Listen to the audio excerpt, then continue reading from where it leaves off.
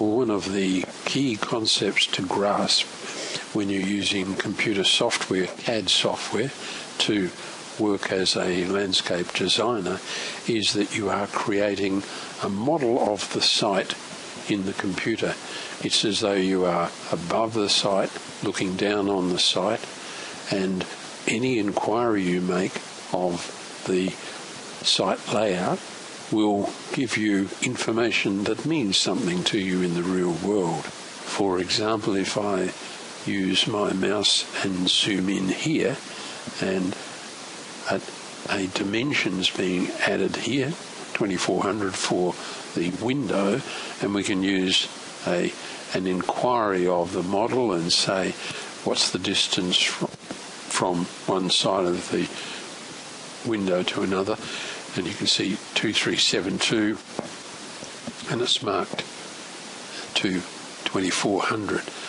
And the reason this is not more accurate is I haven't jumped precisely to the beginning of the window opening and the end, but that's been done with the application of a dimension, and you can see there's the two anchor points. So we are in what's referred to as model space now in most software like AutoCAD and gCADPlus, but there is another space that you can move to where you can lay the design out.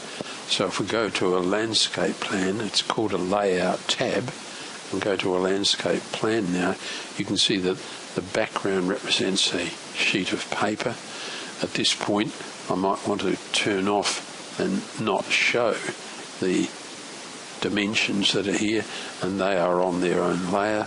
So I'll go to the layer stack and just click on this little light bulb and turn those off. Then I'll right click and zoom extents so that I can see the page. I can go in here into the tab for the layout sheet and go to the layouts manager. You can see these sheets or layout sheets are in fact set for A2 size. So the key issue is, here's the model. Some people call it model space, and everything in here is full size. The pool, the decking, the house, the entrance, and so on.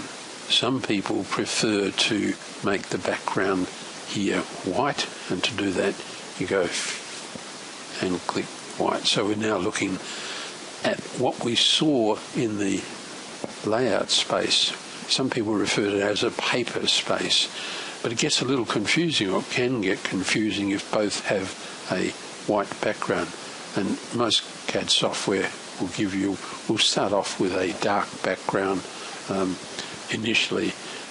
Some people believe that's a little softer and kinder on the eyes, but you certainly don't get muddled up. You know, if you see a white background, that you are in a layout space and it's simulating looking at a page.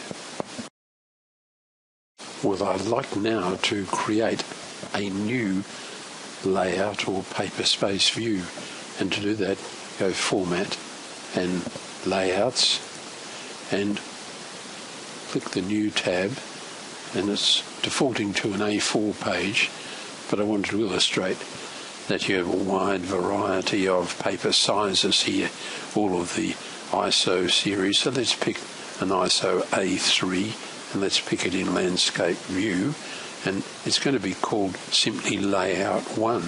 So we'll OK that and OK, and now can you see in the bottom of the page here is Layout 1. So we click on it, and there's a grid on at the moment. I'll take that off. That's useful for lining up images when you want to add illustrative images to the file. So when you create a new layout like that, it sets up a new page and a new what's called a floating viewport or viewport. And here it is. So it attempts to maximize your view.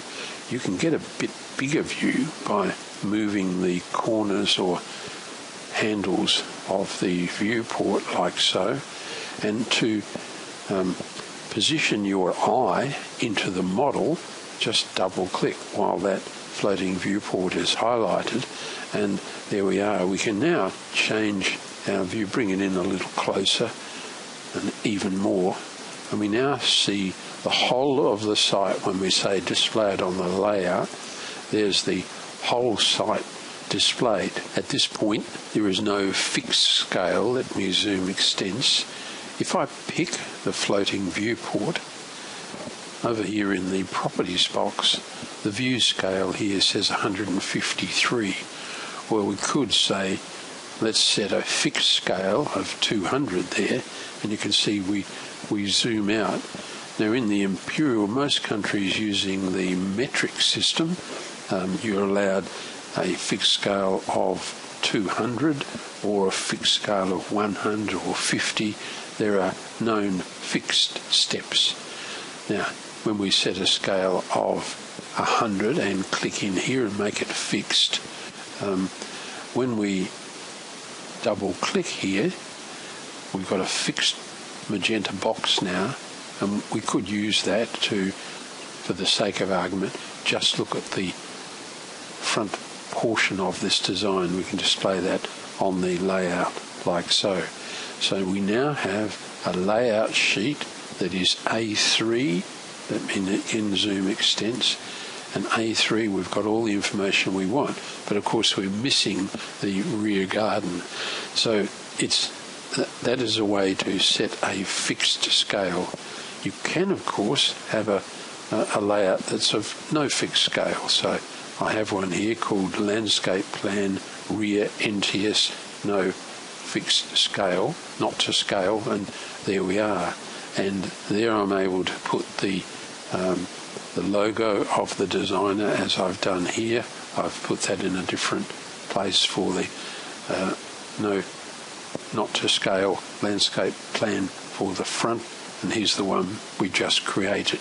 So it's quite easy to have different sheets of paper, set each up without setting a scale or setting a fixed scale for each. But where you want to make inquiries of your design, that's the point where you return to the model, and everything in that model has to be full size. So in layout space, there's relatively little you add to the layout space. The scale is important. The inclusion of a scale is very important.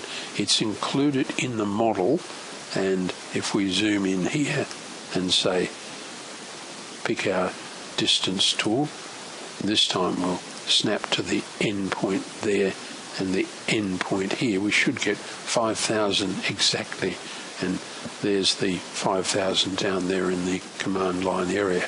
So to sum up, you create your design in model space.